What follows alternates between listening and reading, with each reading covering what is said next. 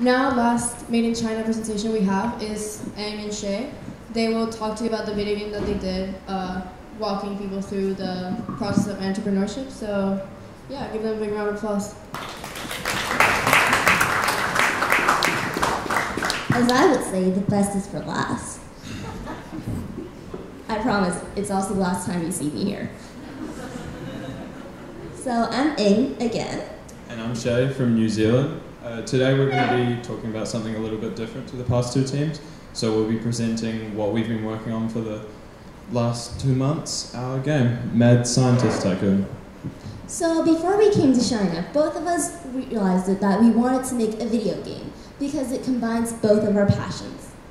Mine being working with computers. I love learning new skills such as 3D design, working with motion design, graphic design, all things to do with computers I love. And in terms of this project, I've been working on learning how to code, learning how to create user interfaces, and to design algorithms.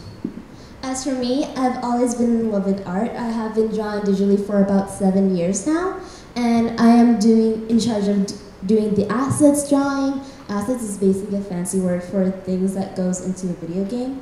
And also the graphics and the concept. If you're interested in more of my art, I will be having a booth back right there. Afterwards, you can come see in the exhibitions. So as we started looking at examples of entrepreneurial games, what we were trying to create, we identified one main issue. When something's marketed to a specific thing, such as educating about entrepreneurship, the only people that are going to look into buying it are people already interested in entrepreneurship. To counter that, we decided that we wanted to make a video game that is marketed as a very fun game because people play games for the purpose of having fun. And so that opens up a 2.8 billion mobile gamers market, which is a very large market. And instead, we would have entrepreneurship element as the underlying focus. So, what is the genre of our game? The market we're looking at is simulation or tycoon games. Here are a couple of examples, maybe building up your farm in Heyday, or building up your tower in Tiny Tower. Basically, a simulation game is where you earn money to put more money into the business in order to earn more money to put more money into the business. So while we were in China, we had the opportunity to go and visit a company called Fun China World. The company produces a game called Fun China World. And basically, their aim is to teach about Mandarin and teach foreign people how to teach Mandarin to foreign language speakers. However, they're teaching Mandarin in a fun and very exciting way, and it's also very interactive. Another line lesson is on Chinese culture. They're not only just teaching the language, but they're also intertwining a storyline with the culture.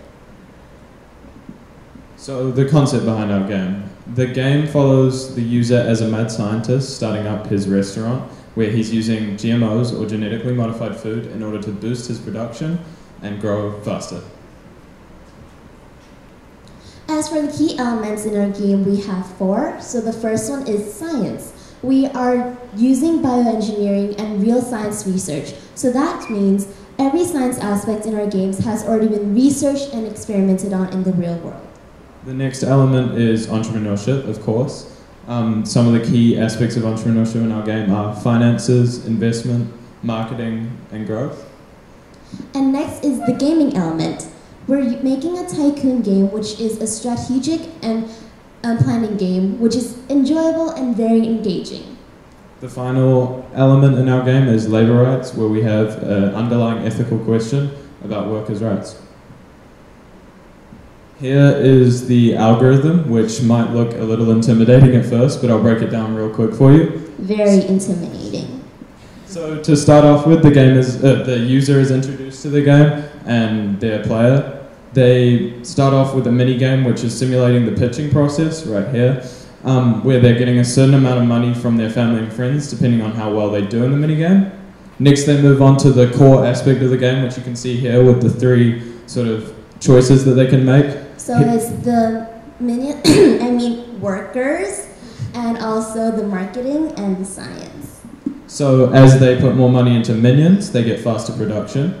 As they put more money into marketing, they get more customers, and as they put more money into science, their food sells for more.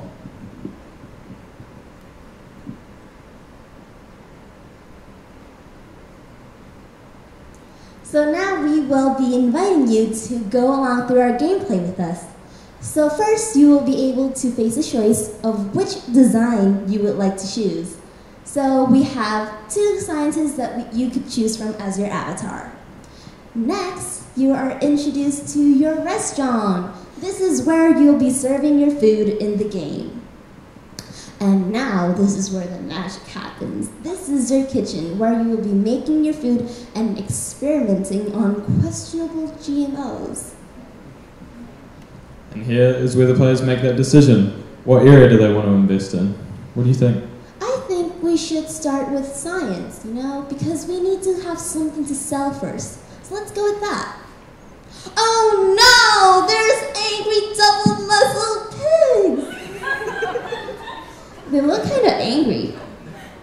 But I mean, we can at least sell them for twice the price. Now what? Shall we go with workers? We need someone to cook. So, I guess we're faced with the choice of giving the workers a good pay rate and have them live a happy and healthy life, or maybe we could help back on the pay rate a little, pay a little less, get a little bit more profit. I mean, they don't look too sad. Finally, you need customers, so marketing. Marketing it is. New GMO restaurant, double the bacon and double the fun. So the new restaurant has been opened up, and I think we're doing pretty well. So now we are going to be leading you through some breakdowns of our elements. So the first is science. Why GMO, you might ask? Well, surprisingly, 75% of the food in your local supermarket has been in one way or another genetically modified. In our games, currently we are giving you 5 examples to choose from. Today I'm going to be talking about 2 examples. So the first one is the double muscle pigs, and this was created in South Korea by altering a protein gene which controls the muscle growth in the pigs. So by altering it, the muscles are able to grow twice as fast, which means twice as much money, and that is already being conducted experiments on. And the next one is being commercialized since 2017 in Canada, which is the Aqua Advantage salmon. This is being created by taking a gene from the ocean pout and the Chinook salmon and inserting them into the Atlantic salmon. Thus creates this Aqua Advantage salmon, which grows at least twice the amount of times that the salmon grows at. So that means that these salmon will reach the market twice as fast. And each of these scientific elements will be shown through the game as the player upgrades. They'll be taught a little bit about how the science behind the GMOs work. Next, I'll talk about some of the entrepreneurial values in the game. So the first and most important one is finances. As the player is going through the game, the main thing they have to do is work out what area they want to invest in with the money that they have as they earn it. Next is growth. We learned that growth is an extremely important part of every business, so we wanted to visualize that growth throughout the game. As they spend more money on things, their restaurant will grow and they'll have more customers and everything will seem bigger. Next is marketing. As you've seen, there's a lot of elements of them having to actually get customers in by investing money into that marketing. And finally, pitching and investment. This was one of the most important and most emphasized values from the people that we spoke to. Pitching and investment is sort of the backbone of every business, and it's how you get all that money. So we wanted to add that mini game so that it could simulate that process. And so I'll just talk about some of the back-end development and what we have so far. Don't worry if you don't understand, because I don't. So we're coding the game in Unity engine using C# as the language. Basically, so far we have the mechanics behind the game, how you move from screen to screen, so from the kitchen to the restaurant. So we have buttons doing that. We have things organizing the UI, which is the interface, so that as the player earns money, it comes up. And then I've also coded the algorithm in so that as the upgrades are made, the player does earn more money in terms of that. And now here is the assets design, which I've been working on, which is designing the minions, the food production, and the main character. So I've been working on these, and as you can see, minions kind of looks kind of sad. I guess someone chose not to give them a good pay rate. So where are we heading? By the 28th of October, we want to have our beta version done so that we can have our peers, our friends and family test the game and identify some of the issues behind it. And by the 15th of November this year, make sure to look in your app store for the Mad Scientist Tycoon, because they are going to be heading your way. So, thank you for listening. Thank you.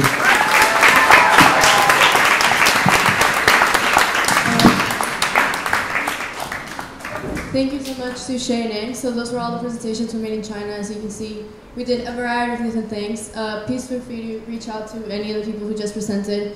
Give them feedback on whether their pitch or their video game, just let them know what you think, ask them questions. After all, we are business people, so yeah, just help us out with that. Thank you. Yeah, once again, a big thanks to the Made in China module for sharing that with us. I have two main takeaways.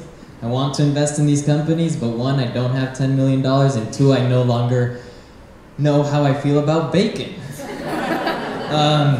But anyways, the students from this module also, as you may have seen, created games, and they are all going to be showcased in a Japanese-style room behind the food area over there. To enter this room, we kindly request you to take off your shoes because it is required by the venue, and we don't want to upset them because we want to come back. So yeah, just a kind reminder to please take off your shoes, but let that not stop you from playing these amazing games. Yeah, so go. 那非常感谢大家今天来参加我们这个学生成果展。那在这个第一展示部分结束之后，你们可以就是在我们3个学生个人作品展示区域继续和他们互动，然后了解更多关于他们作品的细节和过程。然后，如果你们对我们这个全球思维学校有更多的问题，想要更加了解我们在实践的这个创新教育的话，请来到这个舞台上，我们会有专门的展示摊位。谢谢。Thank you all for your attention and for joining us on this very special day to us. As students, we would also like to thank our staff for all the wonderful work that they have done this term. If you have any questions or would like to ask them about our curriculum, graduation requirements, or supplementary programming, you can visit them at the staff booth. Another big thank you to Showcase Squad, our dedicated group of students who put this whole thing together, so a big round of applause to them.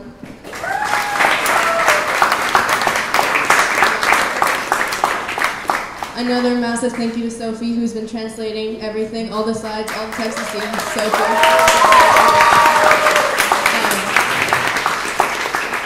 And just to every member of the TGS community, as well as all those of you guys who came to see us, we appreciate it a lot for you to come up here and support us.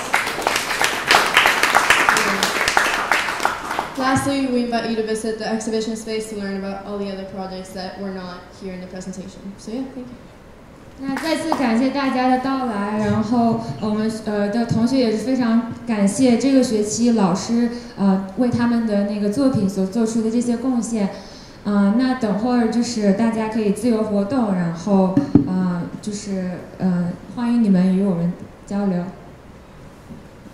Yeah, thank you.